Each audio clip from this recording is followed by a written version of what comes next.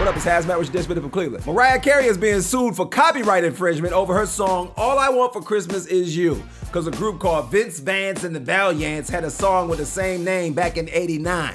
Now that's not uncommon for songs to have the same name. So I went and looked at the video. Sounds more like a slow country song to me. And there's a white dude in the video with his hair sticking straight up off his head up to here, and his hairline's back here somewhere. Now look, after all these years, you're not gonna win a court battle saying that Mariah jacked your song, but you might win if you sued Kid from Kid and Play for jacking your hairstyle. Happy birthday to Raiders quarterback Jimmy Garoppolo. Guess what the Raiders got him for his birthday? A nice warm seat on the bench.